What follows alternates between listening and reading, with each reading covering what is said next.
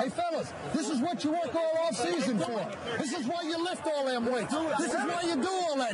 Before we get to the big game, let's take a look at some of the other games that took place in Week 16. First up, it's the Toilet Bowl with Finger Puppet Mafia taking on the Dude Abides.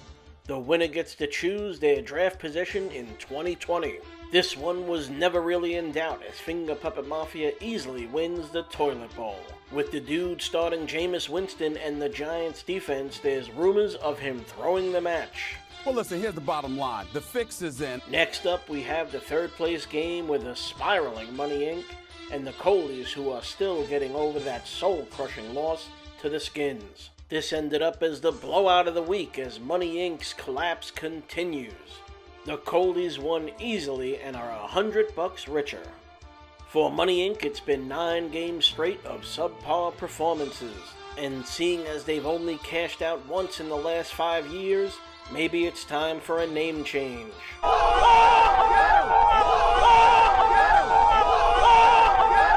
Hello, everybody, and welcome to what you've all been waiting for, a David and Goliath story truer than the Bible itself.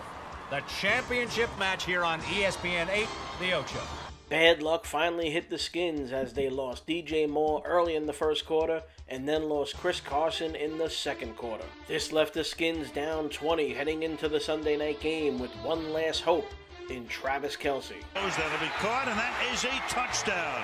Travis Kelce. Kelce put up 14 points early and had Gorilla sweating. Oh, this is bad. This is really bad. You work and you slave and you steal just enough for a sweet lick of that shiny brass ring. Don't I get a lick? Doesn't Gil get a lick? What a match. What a sport. But the comeback was not in the cards for the Skins, who ended up just 2.5 points shy of victory. Unbelievable! Ladies and gentlemen, I have been to the Great Wall of China. I have seen the pyramids of Egypt. I've even witnessed a grown man satisfy a camel. But never in all my years as a sportscaster have I witnessed something as improbable, as impossible as what we witnessed here today.